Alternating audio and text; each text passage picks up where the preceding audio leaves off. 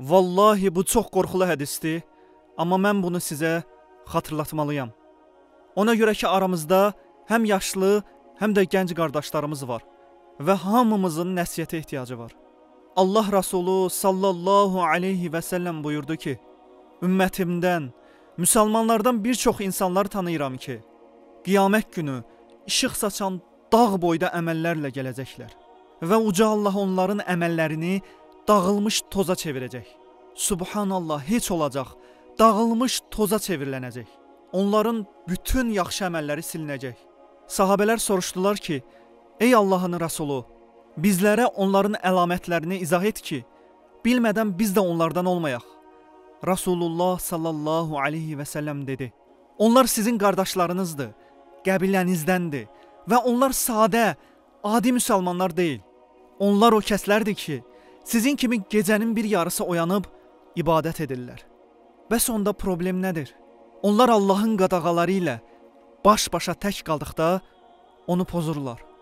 Düşün ki, hər hansı bir kişi və qadın müsəlman otaqda tək qaldıqda, önlərində notebook və yaxud smartfon olduqda, onlar Allahın qadağa qoyduğu sərhədləri aşırlar.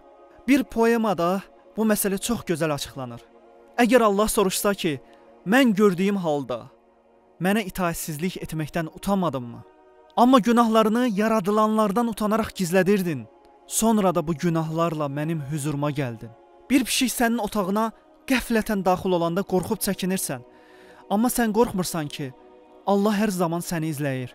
Dinləyin ey müsəlman bacı və qardaşlarım, bunu sizə izah etmək mənim üçün vacibdir.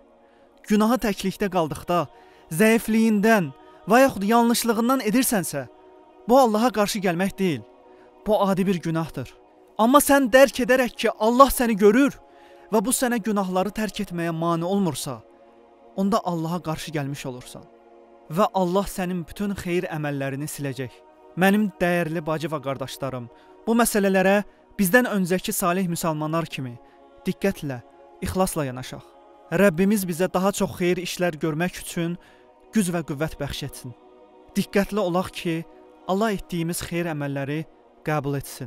Uca Allah xeyir əməllərimizi sizlərdən və bizlərdən qəbul etsin. Amin.